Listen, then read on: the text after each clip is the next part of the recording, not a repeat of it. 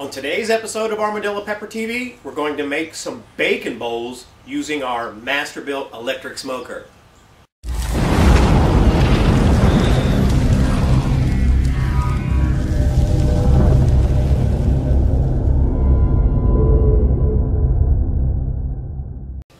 Hi, my name is Jeff. Bacon bowls are not a new concept, right? I mean, there's even this little infomercial gadget to help you make the perfect bacon bowl. You don't have to have the gadget. You can make bacon bowls with a muffin pan, and what we're going to do today is make these guys and smoke them in our electric smoker. Then once we've got them ready, I'll show you some few different of our favorite recipes to fill these bacon bowls with. As I mentioned, I've just got a simple muffin pan, and when I make these, I personally like to do it with the thicker style bacon. If you surf around the internet or what have you, you'll see some people tell you to cut the bacon in half. Look, you can do it the way you want. I personally just like to fold the flaps over. A couple reasons. One, the bacon is going to shrink probably 20-30%. And also, I mean, what's wrong with having more bacon? So we'll just, in case you haven't made one of these before, we'll just make a couple.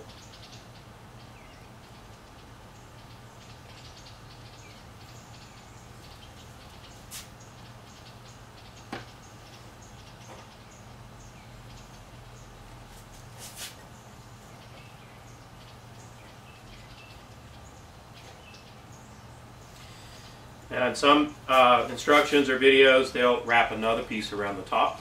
But if you see, mine's quite covered using this double, folding it over the flap method.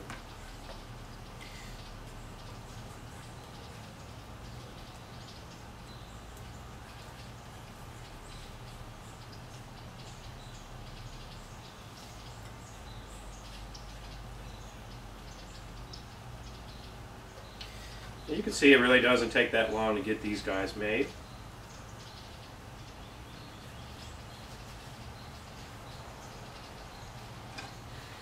And we're just going to use this same process to cover all of our muffin pan cups. And then we'll be ready to put these in the smoker. Now you can see we've got our bacon bowls made. It's a pretty tight fit with this particular muffin pan. I wish I had one of those. You've seen them, the muffin pans that make the larger cupcakes or muffins. But we're ready to stick these in the smoker now. I'm going to use cherry wood for the bacon bowls. I'm expecting it to take about an hour to an hour and a half just to get the bowls ready. We have the smoker set on 250 degrees.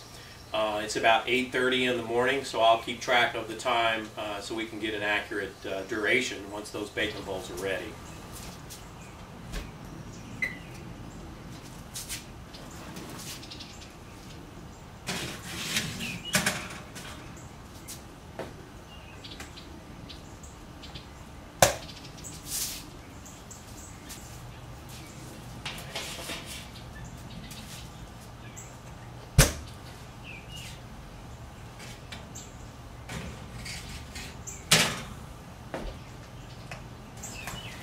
You can see we've got a good smoke going. It's been right at 40 minutes. Let's just take a look at these guys. We want these to be a little crispier than this, so you can see they still have some time to go. We're right at the 1 hour mark, so let's take a look.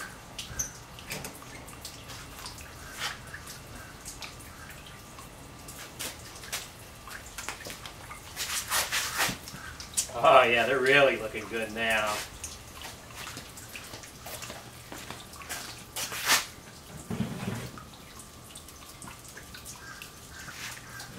Probably going to let these go about 30 more minutes. We're right at the hour and 45-minute mark.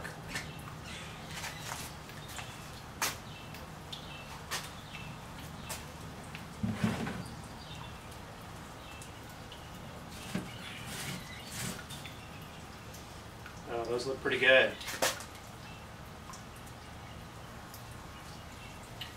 We might let them go a little bit more. In fact, I think I will. Maybe another 15 minutes just to try to render down a little bit more of that fat. All right. I think we're ready. It's been a little over 2 hours. Look at those guys. What we'll do now is let these cool down so that they'll crisp up and firm up for probably 20 minutes to 30 minutes. You want to be a little bit careful getting these off.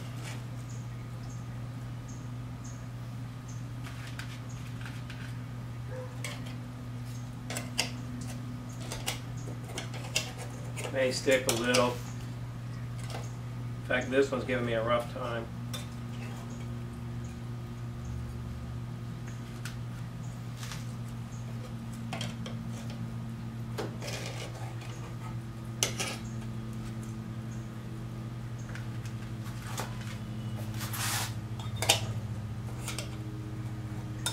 All right, now comes the fun part. We like to dress these guys up differently with different toppings. What I've got today is I've got some pears, I've got some smoked sausage I've heated up, I've got some eggs, mushrooms, spinach, apples, hash browns, some green peppers, some Carolina Reaper peppers for me, and then some avocado.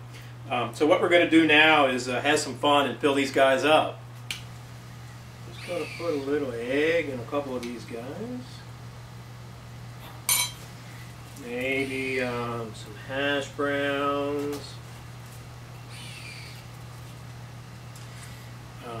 This one, I want to put some sausage. And I think some apples. And maybe a little sausage in this one. And we'll top a couple of these maybe with some mushrooms.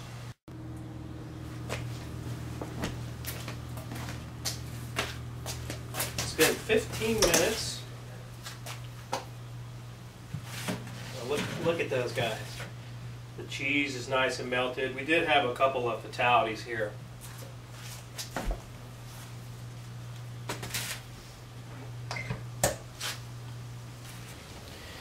Alright, you can see that these guys look delicious. As I mentioned, we did have a fatality. The bacon cup came apart. I'm looking forward to taste this sausage and apples and cheese. Really looks good. Let's give one of these a try.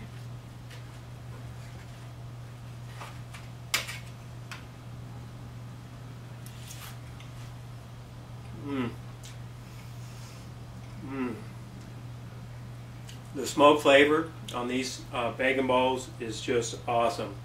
I'd really recommend you give these guys a try. They're real easy to make and you can dress them up with whatever topping you'd like. Hey, one thing we learned here today is in the beginning of the episode we showed each muffin cup covered in bacon.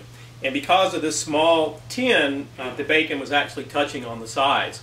We had a second muffin tin where we only covered 3 of them. We had some leftover bacon.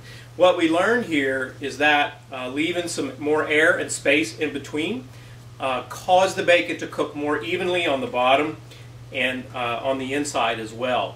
So if I were doing this again, I would either get larger muffin tins where each one would be separated out and there'd be some more air between it to allow the bacon to cook more evenly like we saw with the tin that just had the 3.